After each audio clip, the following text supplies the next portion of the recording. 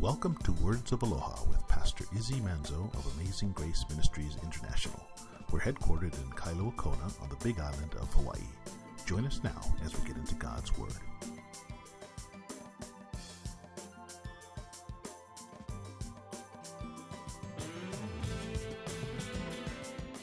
Father in heaven, I pray that your Spirit would just give to each of us now from your Holy Scriptures words that would sink in to our hearts, to our minds, Lord, even deep into our souls, that we would in this place draw closer to you, our Maker.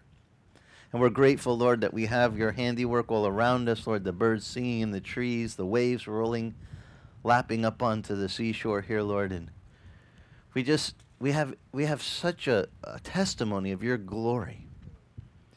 But we want to now put our attention to the one who made this glory, to our Creator.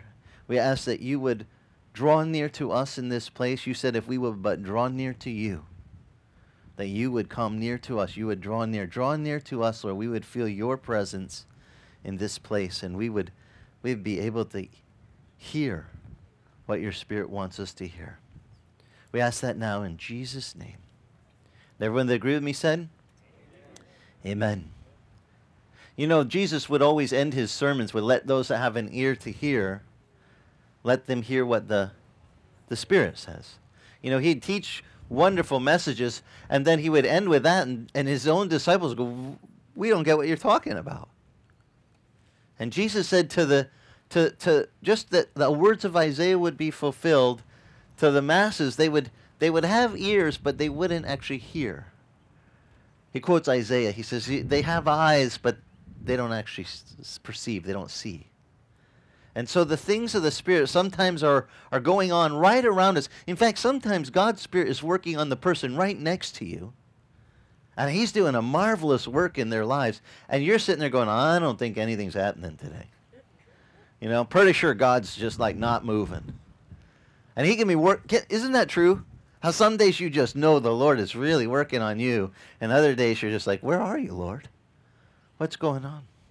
Well, this morning we're going to look at, continue our look at 1 Corinthians 6, where we saw last week that Paul has written to the church at Corinth about the issue of that sexual immorality that had entered into the church there at Corinth, where that man had taken his father's wife to bed.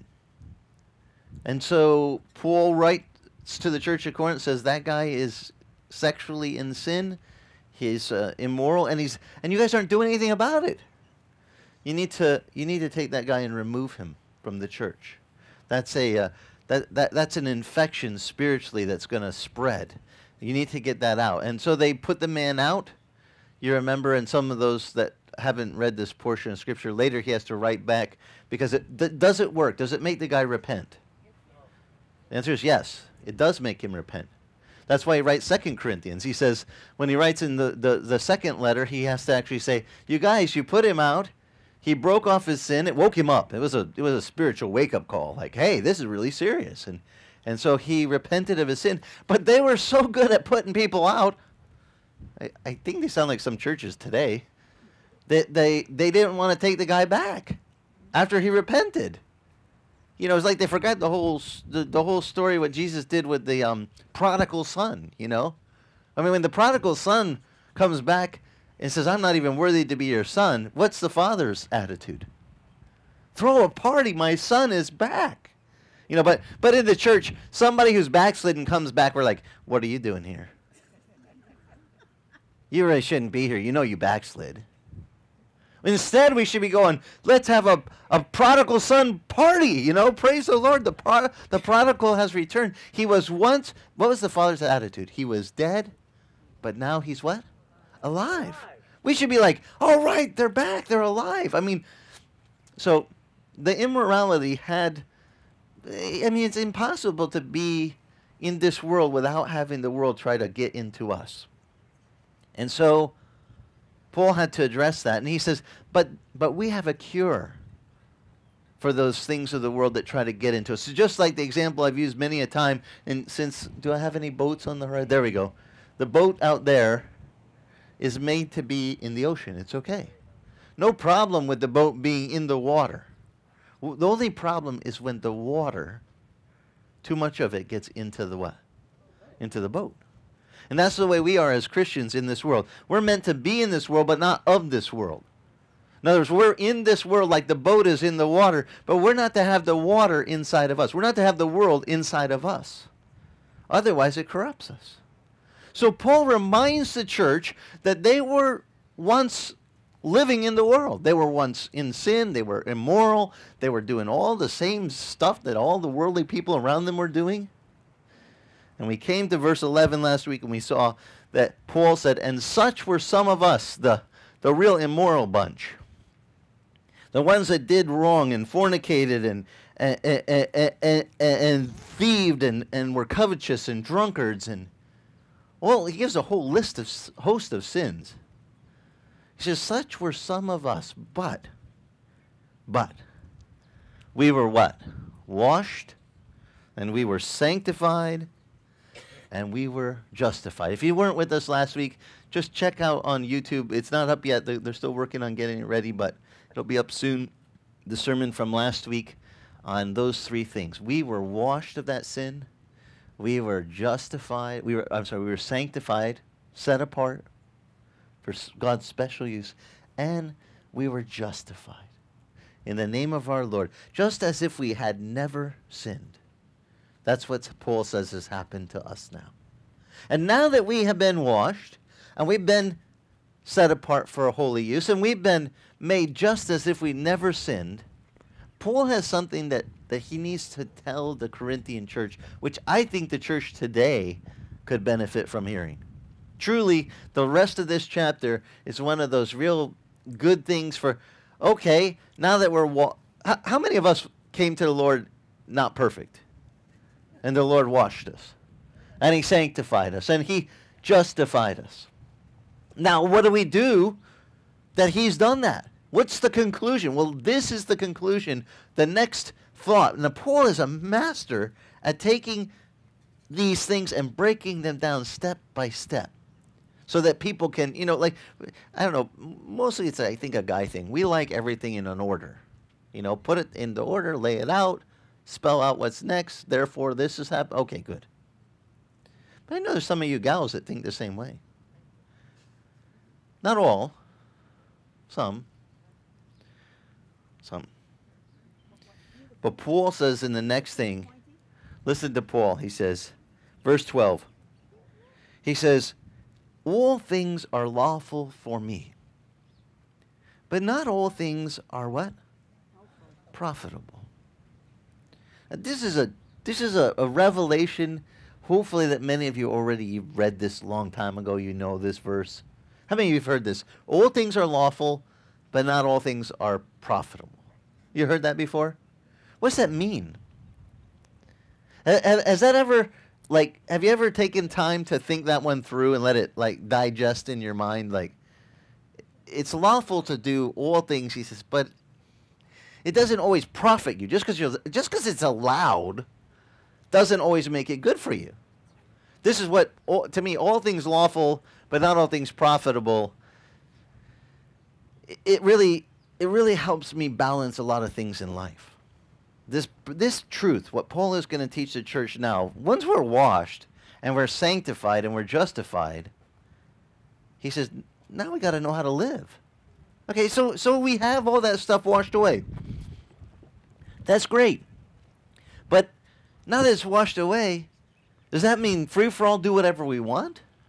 Remember when Paul wrote to the church at Rome in Romans 6, he said, shall we continue to sin that grace might abound? Since all our sin was forgiven by God's grace, should we just keep sinning?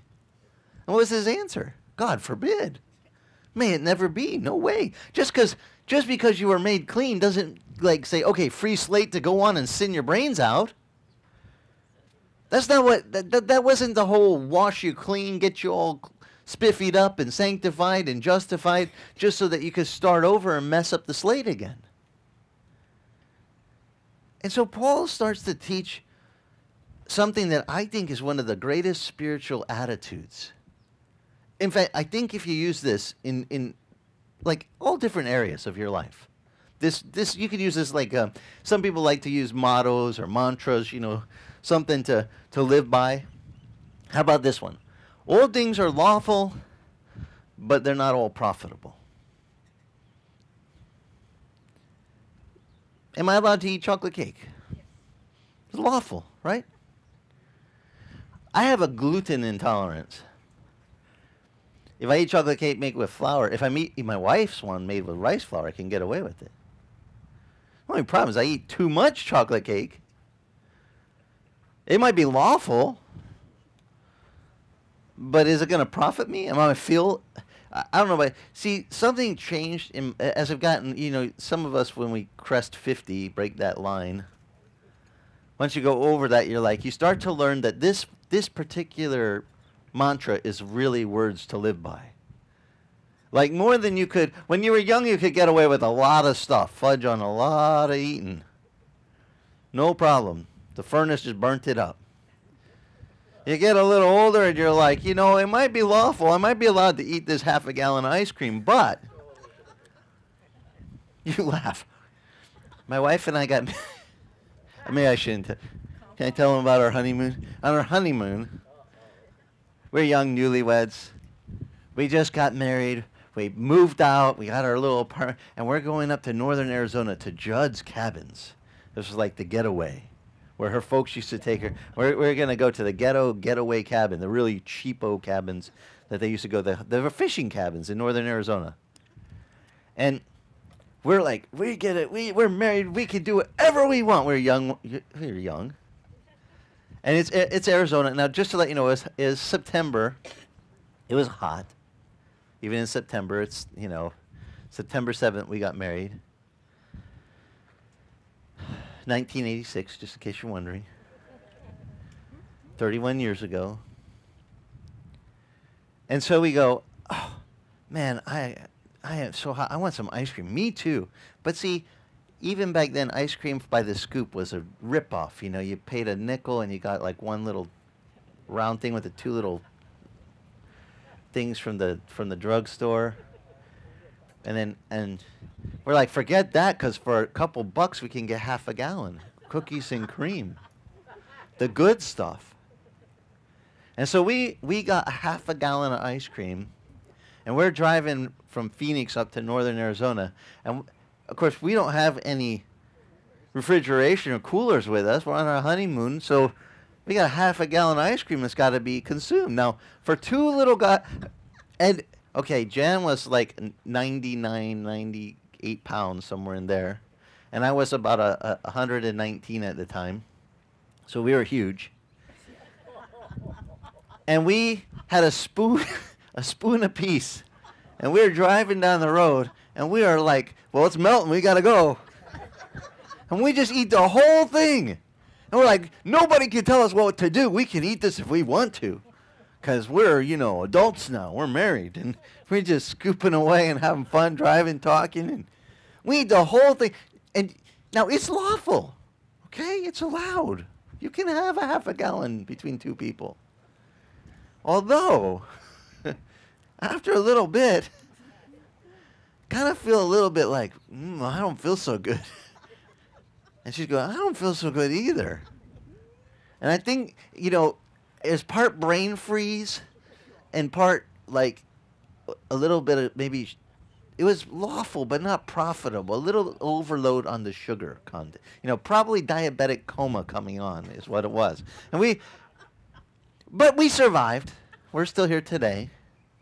The thing is, I don't think we could do that today and get away with it. She says, I don't know. Okay, wait a minute. I couldn't. She could. I'm pretty sure she could probably do the whole gallon by herself, but that's just the way. See, individually it does change, doesn't it? Maybe she could get away with it today, but I can't. It might be lawful for me to eat that, but I figured out not always profitable. I don't always feel good if I do. And I use this wisdom a lot in the area of physical food that I consume. That I have to just use that wisdom and think, okay, be careful what I put in, because whatever I put in, I got, my body's got to process and deal with and run off of. And at a certain point, I really, I did bodybuilding for a hobby for a while. I was just sick of being a little skinny guy. So I thought, I'm going to lift and get bigger. And I started learning that food is actually a fuel. And it's the building blocks of muscle, if it's the right food. I mean, you could put the ice cream didn't really build the parts, that build this part, but not this part, So I had to, learn to eat the stuff that would profit my body. Now, I use this as an example because people identify with this idea of, there's certain things that are more profitable for me to do for my physical disciplines. But we're talking about the Word of God today. And we're talking about spiritual disciplines. Do we need to put good food in for our spirit to get fed? Yes. Do we need to hear the Word of God in its pure form to feed our spirit? That's the building blocks, the stuff that strengthens our faith. And the answer is yes. The Bible says faith comes by hearing, and hearing by what? The Word of God. You need to hear the Word of God to help strengthen your faith. Just like you need food to strengthen your body, your faith needs a meal. But see, some of you guys, I hate to tell you this, but if you trained physically like you do spiritually, well, I'm pretty sure you'd die. I mean, let's just be honest. Some of you eat spiritual food once a week. So let's put you on the same regime eating for physical food. I mean, let's just balance this out. If we ate physical food the same number of times we eat a spiritual meal, would we survive? This is a good self-check for you, by the way. If you're going, oh, wait a minute, Pastor, you're going to make me go too lean. Well, I'm going to turn into a little twig and vaporize if I go to... Then I suggest to you need to feed your spirit a bit more. You feed your body plenty. I'm pretty sure you feed yourself every day. I don't even have to tell people to do that. Hey, don't forget to eat this week. What a good pastor. He reminded me I need to eat. Never have to do that. But I do have to remind people that they need to feed their spirit every day. They'd say, well, I want to be strong spiritually like you are. How much food are you taking in? Spiritual food. How much, now, if I'll use the same physical analogy, when it comes to becoming stronger, you want to build some muscle, there's not just how much you eat and eating the right kinds of foods to build the muscle, but there's some other components. It's broken down real simple today. I mean, you can read this in any of the fitness magazines, the bodybuilding. They'll tell you, there's the components of you got to eat right. You have to lift the correct amount to break the muscle tissue down, but not too much, and you have to give it one other component. Anyone know the last one? Rest. The tissue needs rest to recuperate and rebuild. Do you know that you need the same three components for your spiritual growth? You need to get fed spiritually. You need to exercise, like Paul says, the gifts of God which you have been given. He didn't say you need to take out your gifts and play with them on the floor. He said you need to exercise the gifts that you've been given of the Holy Ghost. Whatever gift you have. Maybe you have the gift of hospitality. Maybe you're just you have the gift of, there's a gift even of giving with liberality, freely. Some people are really just generous givers. It's a gift. They have it. But whatever your gift is, if your gift is teaching like mine, then what am I supposed to do? Exercise my gift. Teach. Whatever gift you've been given of the Holy Ghost, you must use it. And yes, exercise can suck. It can take energy. It can take work. It can be inconvenient. But if you're going to grow It's like you got to do the spiritual gym. You got to use the gift. And then you need that last component. One that I'm the worst at. I'm still working on the third part. I can tell you about it, though. I know it's there. Because it's also the same one I have problem with in the physical realm. You need to have rest so you can have the recuperation. You know, I'm you know, in bodybuilding, I was really good at hitting the exercise part down. I was good at eating, but I just didn't take enough rest. I could never figure out, why am I keep getting sick? Why am I always like the first one to catch a cold when someone passes by with a sneeze? Why am I the first one always falling down, you know? And I didn't, even though the scripture teaches all of these things as spiritual truths, and by the way, everything that is true in the spiritual realm, it has a shadow down here in the physical realm. But the shadow is much lesser than the truth up here. And yet here I am, let me tell you the true stuff. And I'm failing on the shadow down here. The rest part. You got to have enough rest for the body to rebuild. Do you guys know that you even have to have rest for your spirit? The book of Hebrews tells us, therefore, let us fear that lest we would not enter into what? His rest. There is a place of rest for your spirit, where you rest in the fact that God's got it. How many believe God knows what he's doing? And he's got it covered, right? Except he needs your help this week, because he can't do it without you. She said, thank God he doesn't. That's right. He does not need our help. I know we think he does and we want to help him, but he's fully capable of handling stuff without us. He's been doing the job a lot longer than we've been alive, if you can receive it. He's been on the throne, right, for eternity, eons and eons. I mean, God's not going, oh my gosh, I didn't think of this one. I can't help you out, Izzy. That's a big problem. No. It doesn't freak him out. He goes, I got this. And because he has it, this is where my spirit has to hear. By the way, I'm only preaching to me, not you guys. You're just going to listen in. I need to hear God's got it down and he's got it in control. And I can rest in his ability, not mine, in the finished work of our Lord.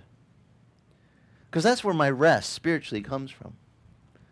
When I realize he finished it. When he hung on the cross, the last 3 words he said, it is what? Finished. Got it taken care of. Don't sweat it. I got it. Now, Paul says, just to get this in perspective, all things are lawful, but not all things are profitable for you. Mahalo for joining us. If you'd like more information about us, go to our website, AmazingGraceKona.com, and click the link to follow us on Facebook. That's AmazingGraceKona.com. Mahalo and God bless.